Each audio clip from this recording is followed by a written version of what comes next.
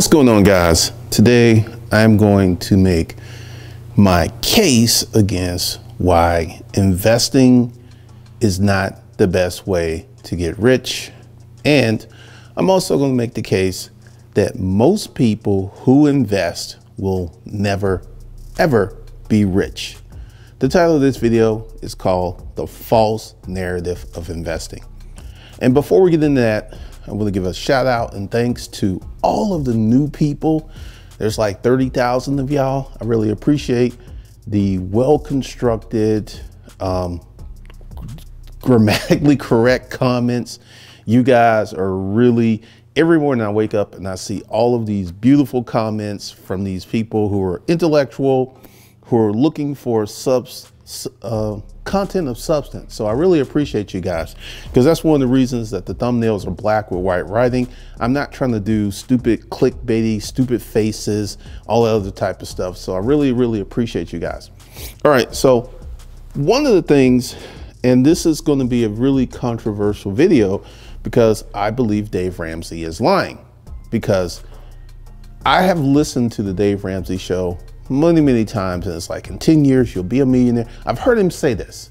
And based upon the snapshot of the standard S&P 500 for the last 11 years, it's been getting about 20%. And also, if you were to invest $300 per month for 20 years at 20%, you still wouldn't be a millionaire. Still wouldn't be a millionaire. So this is one of the things that I consistently see, that you should invest. And this is created the false narrative that you're going to get rich being investing. And I'm going to also prove to you why most people who even invest consistently and diligently will never be rich. All right. So let's go with the basis of this. First of all, I had to do some research for this video because the overall return for the S&P 500 for the last 30 years has been 10.5%. But what did I just say? For the last 11 years, it's been over 20%. Why did it? Well, wait a minute. What is happening? So when you go back and you start to look, in the 80s, the S&P return was 4 point something, 2 point. And I'm going to explain why I believe that is happening. So first of all, let's go ahead and take information that we know. 70% of Americans, which is over 200 million people, cannot come up with $2,000 cash in 30 days. Okay? Remember that number, $2,000 cash in 30 days. Yet these same average people are supposed to put $300 a month, which is $3,600 per year, into a brokerage account for 30 years without interruption. You see, you can't save $2,000 cash, which would take you literally 6.5 months with that same $300. But for some reason, there's this false presumption that these same people are going to put in there $300 month after month, year after year, decade after decade in the brokerage account. And I already told you, $300 per month at 20% over 20 years is like $750,000, which is $250,000 short of being a millionaire. Okay? So let's take this 10.5%, and this is where Dave Ramsey's lying to you. He never mentions inflation, because this adjusted for inflation is an average return, annualized yearly return of 7%. 7%. And if you invest 6.5% for 30 years, you will not be a millionaire. So when you bring in inflation, and inflation is very, very important. Do you know that $1 million in 1980, you would need 3.4 million to buy what $1 million bought in 1980 today? So we can safely say with inflation that 30 years from now, you're going to need 6 million to get what a million will get today.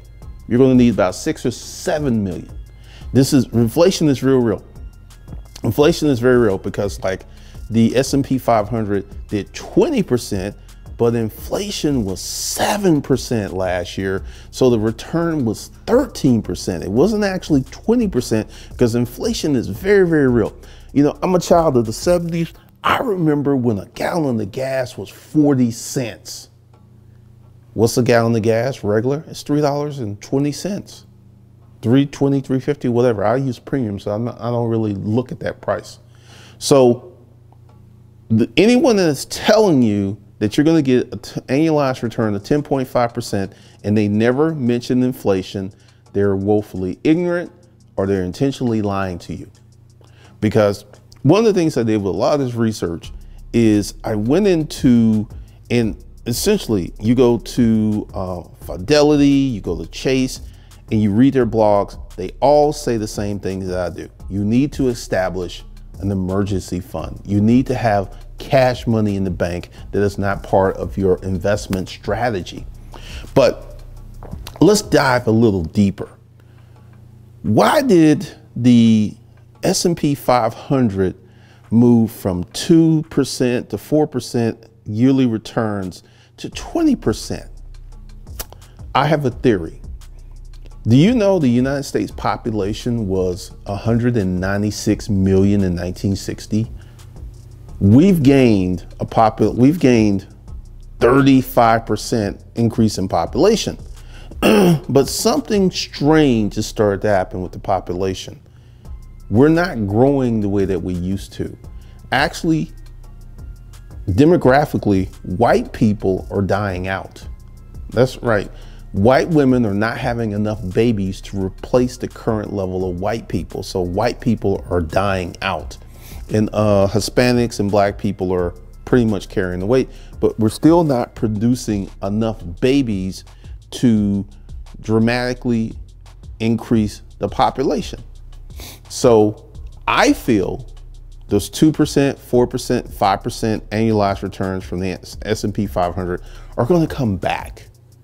And this is why, once again, even that 20%, 20 something percent, once you go ahead and throw inflation in the monkey wrench, it ain't 20%. And once you start to really dive into the numbers, and I begin to really think, because I've been saying this for the last 12 years, entrepreneurs make more money. And I did some research. The biggest investors typically are entrepreneurs. And why are they the biggest investors? Because they have the money. If you go through the top 1,000 richest people in the world, they're business owners. They're not investors. And this is why I call it a false narrative, because everyone, and I see many videos that will talk about you shouldn't keep your money in the bank. You should invest your money, right? And then in the video somewhere they're like, oh, you need to have an emergency fund. And also, I'm about to go ahead and talk about why this is a false narrative on investing. And this is data that you can look up. The average brokerage account of the average 60-year-old is $200,000. This is someone who's been in the market for decades. Now, once you understand American income, fully 80 million people make less than $30,000 a year, right? Once you understand that, and then 75% make less than $50,000 a year, you begin to understand, and these are people who have diligently put that $200 and that $300 away. But here's a few little wrinkles, and this is another reason that Dave Ramsey's lying to you. Here's the thing, and for you to actually get to the 750, not even a million, to get to 750, you have to invest your $300 every month, every year, and every decade without fail. Now, what do I mean by that? You can never leave the market. If you, during your 30-year tenure left the market 3 times. Like the market was crashing, you kind of panicked, you did some panic selling, you got out the market just 3 times. You would destroy 50 to 70% of your gains trying to time the market. Let me say that again. If you, during this 30-year tenure, came out the market 3 times, 1 to 3 times, you would destroy your gains, because typically what happens in the market is very unpredictable. So you'll move out the market, and then while you're out the market shoots up. You know, I've studied this, I did the research. Typically when the market makes a move up, this is after like right now, the markets are trash, you know, and people are, you know, Bitcoin is down, everything is down. And I feel that this is just the beginning based upon all of the research I've done on the economy, because the stimulus money is out of the economy and we're dealing with real marketplace forces like your checking account. Once your checking account is empty, you don't have no more money. You can't spend any more money because you physically don't have any more money. So this is something that we're starting to see in the economy in many sectors that people are dealing with, like the repo man. I started to do a video. I was thinking about the repo man is back. Repos are up 50%. Repos. So the repo man is back. So now the economy during the global reset, we're starting to see. So even if you were financially disciplined, and let's say you had the long-term emergency fund, you had the short-term emergency fund, and you had the family operating account, and you put $300 a month in the stock market consistently, and let's say you were successful at that, you would still only have $750,000, which is better to have than not to have. But this is why I'm saying most people, even the folks who are in the market, will never get rich. They will never get rich because, number one, you can have good money management habits, which is critical to you being able to consistently put this money in the market. So if you want to become a millionaire in 10 years, guess how much money you need to put in the market? You need to put in $5,000 a month, which is $60,000 a year. But 75% of America don't make 50,000. So 80% of America doesn't make enough money to put into the market to become a millionaire in 10 years. And like I said, I listen to Dave Ramsey. I love listening to Dave Ramsey because all these folks call in, and they, believe it or not, Dave Ramsey has a pretty affluent listener base. I have consistently heard people call in, you know, he's like, what's your income? We do 140, we do 240, we do 300. He had a kid that called in that was making like 300,000 a month or something like that. So Dave has a very financially enabled crowd who listen to him. These are not the Pookies and the Ray Rays who are listening to Dave Ramsey. These are educated, well-paid white folk. It's a totally different demographic, and people are confused about their money. But once again, you're not going to get rich anytime soon, if ever, in the stock market. It's just not going to happen because you don't have enough money to put in the stock market. I'm going to tell you, years and years ago, I was in the stock market. I'm not in the stock market. And this was a period of time when I was saving 50% of my income. And in about 3 years, I got to a $1.5 million portfolio because I was saving 50% of my income. So I was just throwing all my income in the market because I had such high cash flow, and I had like $50,000 just set aside. So my portfolio grew not because of capital appreciation or compounding. It grew because of contributions. And if you run the numbers, just if you ever get bored, find an investment calculator online and just start running scenarios, and you will see over and over again, if you put a lot of money in the market over 10 years, the majority of your portfolio base will be from contributions, not appreciation and compounding. However, if you just, you know, let's say you had $1 million and you threw it in the market and you didn't add any more money for 30 years, that million would turn into an astonishing amount of money because you started with a large sum of money. You throw $1 million in the market and don't add nothing else to it. Just let it reinvest your dividends and compound. It would probably be, I haven't ran that number, so I'm just gonna say I wouldn't be shocked if it's 15 million or maybe even 20 million, but you started with a large number. And I consistently see this, you know, there are many YouTube channels based upon investing, and the presumption is that you're gonna get rich sometime in the very near future. And the reality is, unless you deploy very risky options trading strategies, you're not getting rich anytime soon. You're not making a lot of money, and the number of options traders lose a lot of money because it's very, very risky, because there are people on YouTube that will have you thinking that trading options is super simple. It's risk-free. It's not. I have a friend who is a millionaire, and I'm going to tell you his story.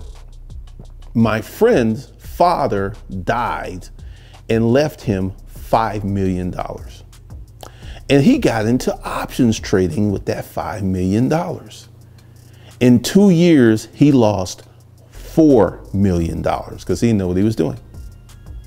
And then, he kind of freaked out because the bulk of his money was gone. So he started to really work hard. He started to do some research. And you know what he did? He went out and got a job as an options trader for a company.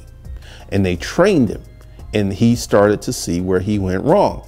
So he was working his job, which he was making 6 figures, and he was trading his personal portfolio on the side. And over 5 years, he was able to get that to $10 million. But he told me, he said, if I had never gotten this job at this trading desk, being in the industry, I never would have got this money.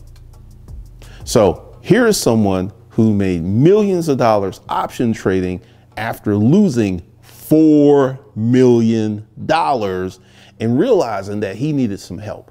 So once again, there are many people out here who feel that they can turn $1,000 into $100,000 during options trading. And this is where I bring up the possibility syndrome. And I'm going to tell you something that happened to me. Years and years ago, I bought a storage unit for $1, right? And it had a safe in it. And typically in the storage auction industry, safes are usually empty. 9 times out of 10, they're empty or they contain worthless stuff. Well, this safe actually contained jewels, Morgan silver dollars, 100 African cougar rands, which I still have. So I made $60,000 in 6 months selling the contents of that safe. So I knew it was possible. And I was chasing that, and I was spending money, and I was taking all kinds of unnecessary risks because I felt that I was going, because it was possible. Do people win the lottery? Yes, they do. Do people become wealthy in options tradings? Yes, they do. Do people become wealthy in day trading? Yes, they do. Do people go out and buy storage units and make $200,000? I did it. Now, this is the inoculation of the possibility syndrome. Once you know it is possible, all bets are off. You're going to act as if it's probable. See, just because it's possible doesn't mean that it is likely. And I bought maybe 2,000 units, and there was about 40 out of 2,000 that were significantly remarkable. So it happened, but it was very, very rare. It was really, really rare. And one of the things I consistently see with the YouTubers who actually display their portfolios, hardly any of these guys have $1 million. I've seen people display their portfolios like 200 to 500,000 is where the majority of them are. And the reason that they're there is because they're YouTubers. I'm going to tell you something. I'm on track to make $12,000 this month from YouTube. And this is a small channel. This is a small channel. When you get to the Meet Kevins, the Graham Steffens of the world, these guys make 2, 3, 4, 500,000 a month from YouTube. That is why their portfolios are doing so well, not because of investing. Their portfolios are doing well because they have mad capital to contribute. And kudos to them for actually investing their money versus tricking off. But you don't have a YouTube channel that pays you. In my case, I'm going to make $12,000 this month from YouTube, which is quite significant, because if I make 12, and also I'm about to tell you something, for YouTube, January and February are slow months for AdSense. So my AdSense is going to go up March, April, May, June, and then it's really going to go up next December. So I'm on pace to do 150, maybe 200,000 from YouTube this year. I tell you that because this is where you're getting your information. And YouTubers are known to create topics that get views, not necessarily topics to help you. Because I've actually followed the advice of many YouTubers, and I found out that the advice was 100% garbage. So if you're looking at a YouTuber who, and like I said, they have a lot of extra money to throw into their investments that you don't have. And even if you were a financially disciplined person and you put your $300 in there, and once again, I feel that the S&P market is going to go back to the days of 2 and 4 and 5 and 6%. This record bull run, which incidentally, the millionaire next door was ridden during the last bull run, which ended. So the market goes up, but the market's going to come down. So I feel in the future that the S&P isn't going to have that 20% return every year. And when the market is good, everyone feels that they're a financial genius. I had someone leave a comment talking about, that it is possible. And this person hasn't invested for 30 years. I have been an entrepreneur for 24 years. I've been an entrepreneur longer than most of you have been investors. And I can tell you from experience, markets go up, markets come down. Like during the pandemic, the repo man stopped repoing. The repo man is back in full effect. So once again, you could start a small business. And I have a video on Hustlers Kung Fu talking about that. We need to stop thinking side hustle, because side hustle and getting rich in the stock market, they run in the same little circle, because it's possible if you do certain things, but is it likely? No, it's not likely. It's not likely at all.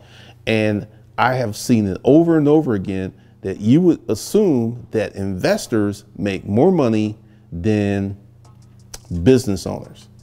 And, I'm not starting in the YouTube beast, but back in the day, I kind of got into it. And as a business owner, I got into it with this one guy who was an investor. And I found out I made more money in 1 month than he made the whole year from his investments. And I'm like, when we got into it, because, he was like, yeah, he was all rah and everything. And we start comparing notes, and I showed him my bank account, and he disappeared. He stopped communicating. I was like, where'd you go, bro? And I hit him up like 6, 7 times. He's like, he had nothing to say after that. So I'm here to tell you, business owners will get richer than investors every time. Successful business owners will get much richer, much quicker, much younger than investors. And I'm here to set the record straight, because how many investors can go out and pay $120,000 for a brand new Porsche? Point those guys out to me. And then in the same month, spend another $80,000 on the SUV, and spend $200K in 1 month on cars, and next month have that $200K back. How many investors can do that? Investing is sexy. And this is why it's hot. It's really hot, because like I said, I'm thinking about starting a credit repair business, and I put that out there, and I had a lot of people hit me up. Once again, I'm not accepting any clients for the credit repair. I am not going to get on the phone. I'm not going to talk with you because everyone wants, once again, I have the YouTube business, I have the car rental business, I have the online course business, I have the consulting business. I don't have a lot of free time to just chit chat. I just don't. So, thanks for your confidence, but I am not accepting any more free clients. I just had to put that out there because I got a whole bunch of people who hit me, who want to talk to me, who want to get on the phone, who are coming in town, who want to go to dinner. It's a no, dog. I don't have time for that. I simply don't have time. Like, today is a crazy day, the things I got to do today. But once again, it's a false narrative that you as an investor will become wealthy anytime soon. And there's a guy here on YouTube, the name of the channel is The Plain Bagel. The guy's name is Richard. He breaks it down. He breaks it down. And surprisingly, and with the demographics, and this is why I said, shout out to all of the new people here, because you people are intellectuals, you like solid content of substance. And that's kind of the same thing that's happening at Richard's channel. He has a lot of subscribers. He does very well. And he broke it down. But you will have YouTuber after YouTuber gassing you up that you could throw a little money in the stock market and you're going to become rich sometime in the foreseeable future. It's not going to happen. I will say, my friend who does options, he had to lose $4 million to learn how to trade options. Let me say that he had to lose $4 million. And he does very well now, but he's got probably like 20 years of experience of trading options now. So once again, guys, it's a false narrative. And if you want to get rich in 10 years, start a business. If you want to get rich in 10 years, start a business. If you want, and also, I'm getting ready to revamp everything. Once again, shout out to all the new people. A lot of you are hitting me up. You're looking for training. I am going to start something brand new for you guys February, because today, we got one more week in January, and I'm going to start this in February. I'm going to start a whole new training thing because, what I just say, experience. I've learned a lot from my 3 training portfolios. I've learned a soul bunch. And I'm going to launch something new for you guys that's going to be talking about finances. Because once again, you could be a successful entrepreneur with bad money management habits, and that can ruin your life. You can have a whole bunch of money and you can be going broke. So I'm going to put together something new for you guys to let you know, because once again, because I've been thinking about it, because why do so many people feel that investors make more money than business owners? And like I said, I'm not doing the flexing. If you notice, it's a pretty toned down presentation because this is the global reset. And I feel like I predicted, when I talk about Bitcoin, people are emotionally attached to Bitcoin. They get super mad when I talked about it. But I said Bitcoin was going to crash. And it did. And I feel it's going to go lower. And the whole crypto market, people's like, it's on sale, it's on sale. This global reset is super nasty. It is super nasty. The woman I knew that I talked about who's about to be homeless, she is now currently homeless. And once again, I've learned to let people do what they want to do, because I can give you all of the great advice in the world. And if you're not ready to receive it, so you know what she did? She went out and bought a new truck to lower her car payment $80. Yeah. So she got into more debt. She traded off because she was able to trade her present vehicle in and with the rebates and get this with no money out of pocket to save $80 a year, with little regard to now she's going to be in debt for an additional 3 years.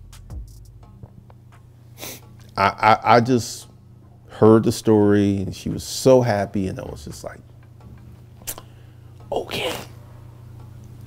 See, I was just like, you gotta pay more money because you already had that one truck, and now because the loan started all over.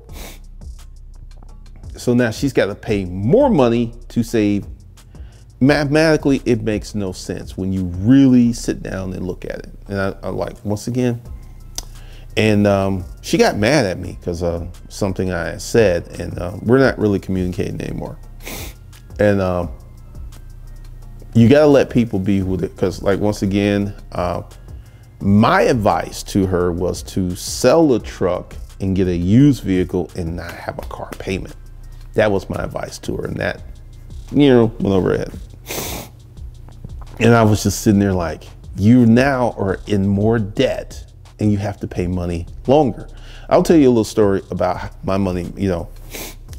I have a storage unit.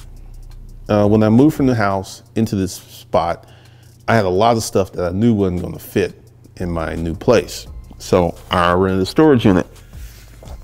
And my storage unit was $257 per month when I rented it in October. So October, November, December, and January, I've paid $1,000 for that storage unit. Now, between eBay, Craigslist, and Facebook Marketplace, I've sold $30,000 worth of stuff.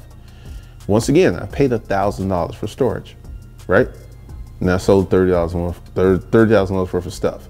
And I currently have just a few things in there. I have a bedroom set, I got some lamps, but I got a notice from the storage facility that my rent was gonna go up to $357. I was like, whoa, that's $4,000 a year. So what I did, I had a problem. I was trying to sell this bedroom set with a mattress. And the mattress was the problem, because it's like, does it have any stains? And the mattress has stains, because I had someone staying with me and they peed in the bed. And I'm just like, what? They got drunk and they peed in the bed. So this mattress was the holdup. So you know what I did? I listed this mattress on Facebook Marketplace for free, and the guy came and got it in 45 minutes. And then I downgraded my storage unit from that $250 storage to a $140 storage unit. Now, I could easily pay that $4,000, right? Not a problem. But why spend money that you don't have to spend? See, there are people who would have let that stuff. I actually know someone who has a storage unit. She's paying like $450 and she's just not really interested. And I was like, told her, if you let that stuff sit in there 3 or 4 years, you're going to pay for that stuff 3 and 4 times. This is how I am. I have the money, could easily pay it, but I'm sitting there like, whoa, whoa, whoa, whoa, whoa. And when I got that notice, I got busy, I solved the problem. And the bedroom set, which is cracking me up, I keep getting people asking me what are the dimensions of it's a dresser and 2 nightstands.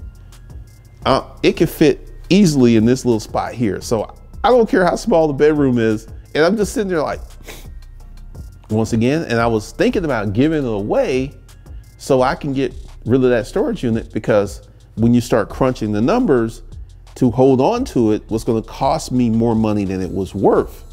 And people don't run the numbers like that. And this is one of the things, because I'm going to do, like I said, I'm going to do a whole bunch of new training for you guys. I'm going to set it up.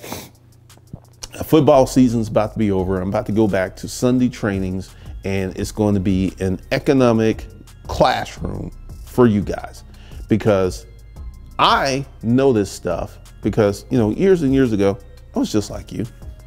I was working a regular job. Didn't have horrible credit, but didn't really have credit. Didn't have a savings account. I used to do pawn shop, title loan, rent to own, all that stupid stuff. And I have become financially fluid because of being a business owner, and 100% getting into the business world exposed me to people who taught me so many things. And if I had never made this urge to enter the business world, I never would have met these people and I never would have learned these things. So starting a business is one of the reasons that I am financially literate and why I run the numbers on everything. Like I said, she bought a new vehicle to save 80 bucks a month, and she's got 3 more years of payments. Mathematically, it makes no sense, but in her head, it made sense. And I'm just sitting there like, okay. But once again, this is something I've been screaming, and I'm not the only one who's noticed this. There's other people who've noticed this. And also, I need to bring this up. Let's say you get to that $1 million mark in 30 years. It ain't gonna be what it is today. So there's something that I call, like right now I have cash in the bank, and I know everyone's like, whoa, whoa, whoa, whoa, you should have that money in the market. You should be investing. No, no. I sleep well at night knowing that I could live the next 5 years if I made it easily, if I didn't make another penny. That gives me comfort. That gives me comfort. And as an entrepreneur, and I want you guys to hear me, because this is the messaging that you're getting, that you shouldn't have cash in the bank. You should be in investments. You should have something appreciating your money, which isn't false. However, as an entrepreneur, your best friend is cash money in the bank. I'm gonna tell you some banks will give you loans and give you, like Chase is a relationship bank.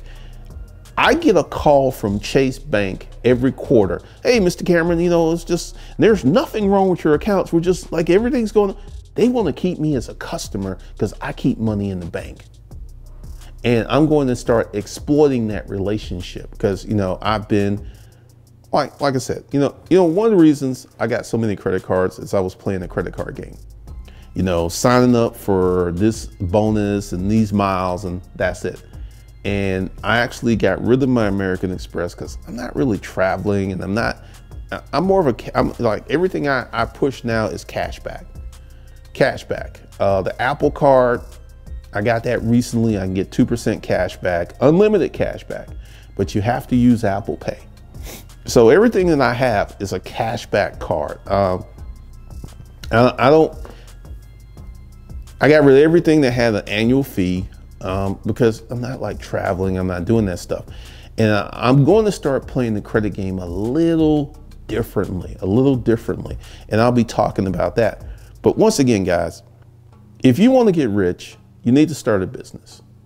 You can get rich in 5 years starting a business, or you can pretend that you're getting rich in the stock market over 30 years.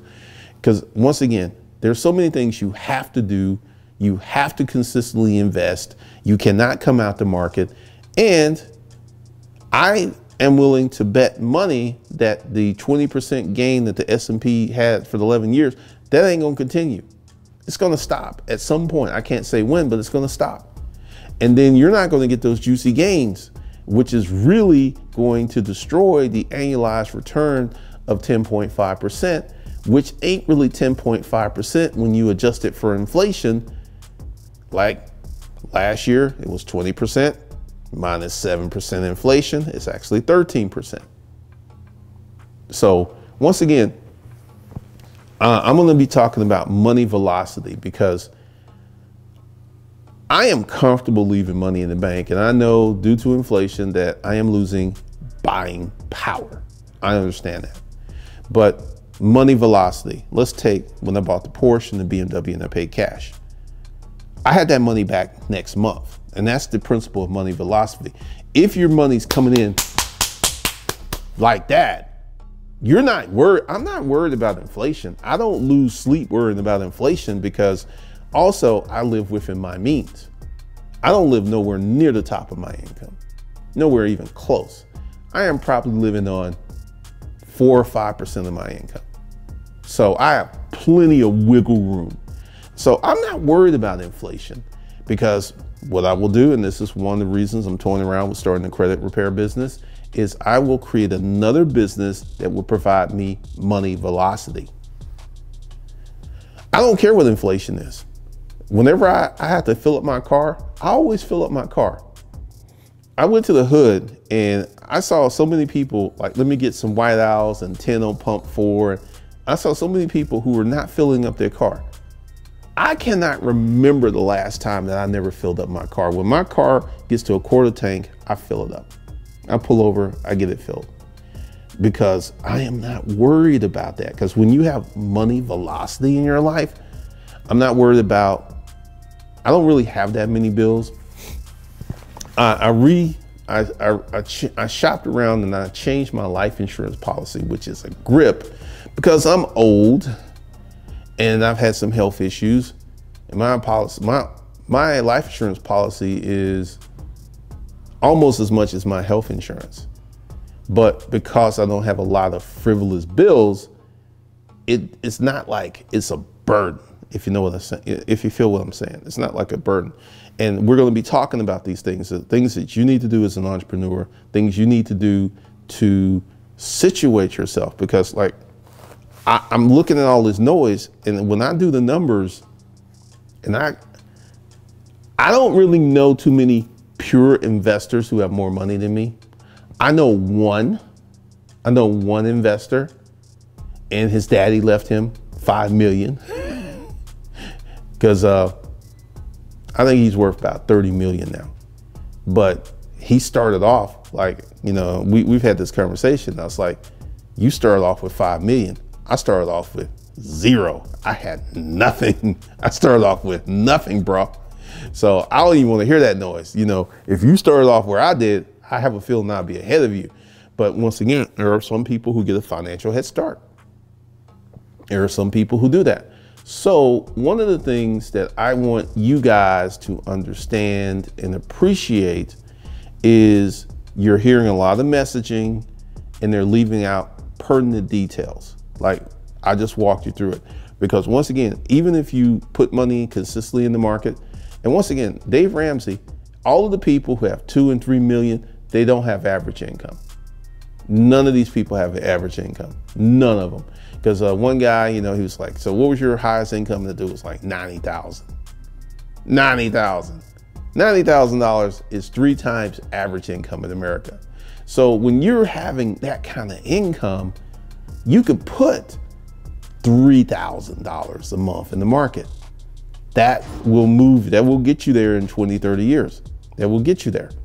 And there are so many things. But once again, a business, because I will take, you can research it. There is something called Credit Hero Repair Cloud.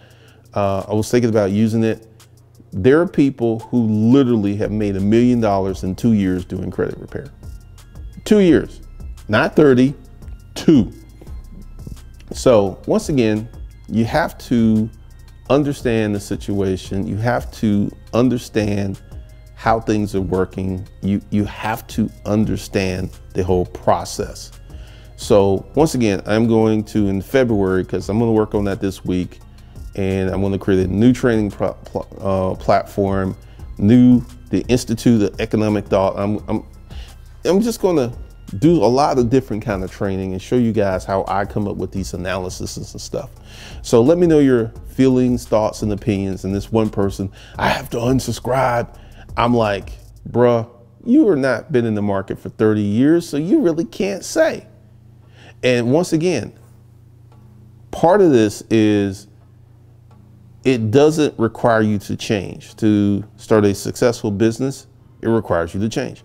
I am not the person I used to be. Thank God. I had to do substantive and substantial change in who I was as a person. I had to change my mindset. I had to change my behavior. Lots and lots of change. And investing is just like, okay, we just break off a little bit of our income and we don't have to change. That's why it's so attractive. That's why because investing can be really close to rent seeking, because rent seeking is to attain money and value without increasing value. Like people, like rent went up. And these rent landlords didn't do any improvements. They just say, it's like, hey, that's the market. So also with the population, I feel since we've kind of stalled out in population because the population isn't growing, a person's born every 9 seconds, a person dies every 15 seconds. So we're just kind of treading water right now. And without the vast appreciation of the population, because the demographics, that drove so many things. That drove housing, that drove cars, that drove grocery stores, because from the 1960s until now, our population increased to 130 million people. That is sick money. That's trillions and trillions of dollars added to the economy, because these people needed clothes, they needed housing, they needed shoes, they needed car. Everything went up because the population increased, but the population has stagnated. And with that, I feel we're going to see stagnation in the markets. We're going to see stagnation all across the board. Let me know your thoughts and opinions. Once again, I really appreciate you guys. I'm going to do something special. I'm going to set you up. And yeah, welcome to the Institute of Economic Thought. You guys have a good day.